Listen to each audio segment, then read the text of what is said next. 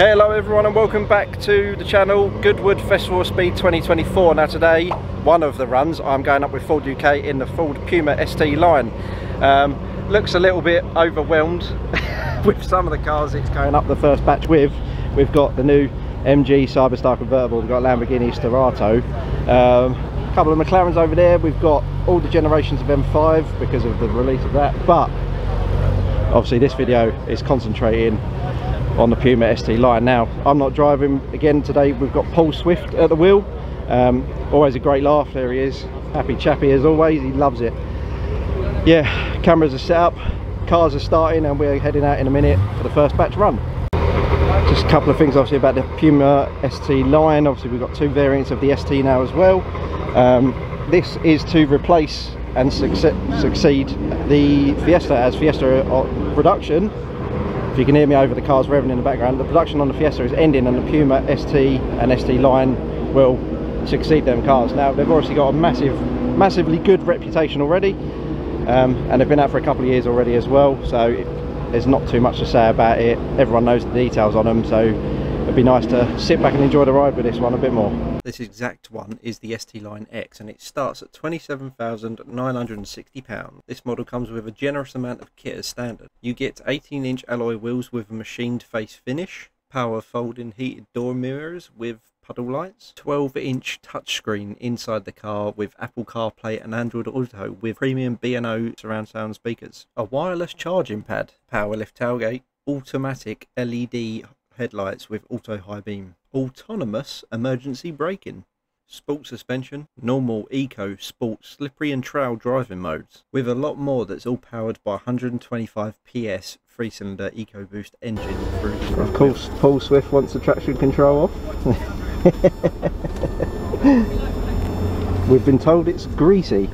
Slippy? Slippy, even better. Yeah. I want to know how slippy. I'm sure we'll find out. I'm delighted to see that this Puma ST line has actually got a handbrake in it, so that's an extra thing to play with.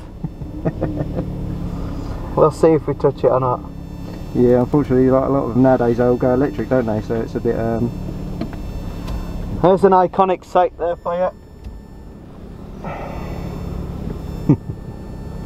We've passed through this archway a few times, haven't we? Yes, we have, mate. What have you been in with me before? Puma? No, I haven't done a Puma. The Ford Ranger.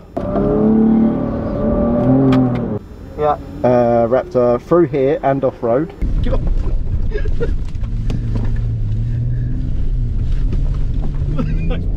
Oh yeah. That was a fun day. Hill climb course. Yeah. And what else have we got? Mustang? Haven't been in a Mustang. Yeah. Done a Mach-E, but I don't think that was with you. Right. Yes, it's also shown sometimes when they have to view and turn into the pad. And then yeah, now the Puma. So yeah, slowly building up my resume.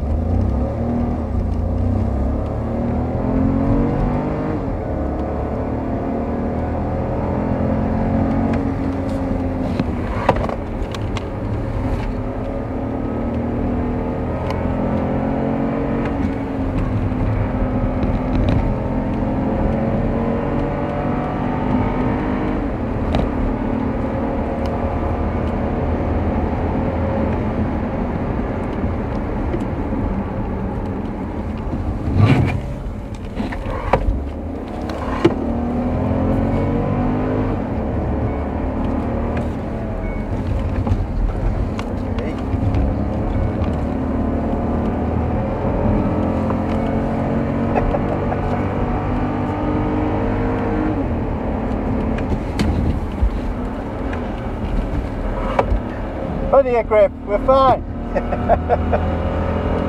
What the fuss is about. This might be naughty up here. Goes up forever.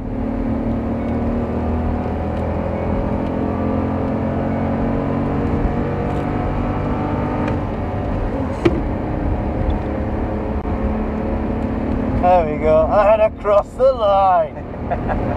Lovely stuff.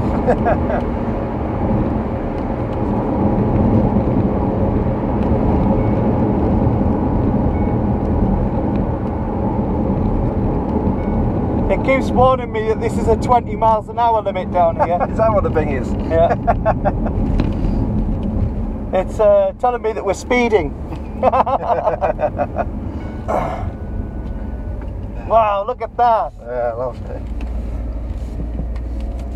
Lovely. And there we are, top of the hill. Oh.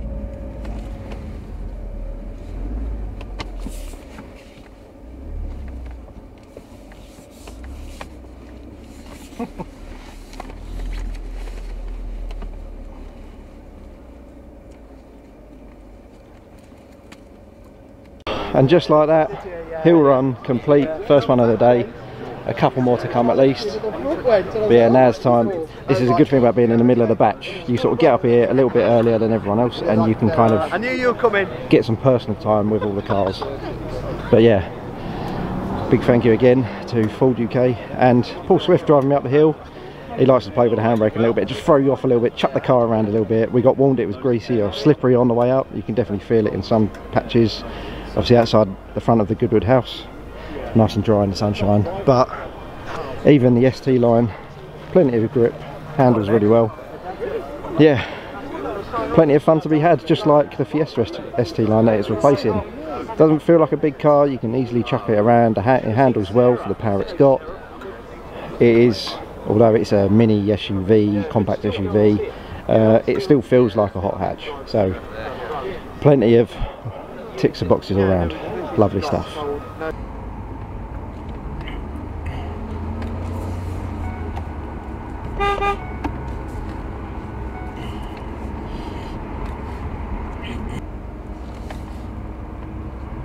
Morning!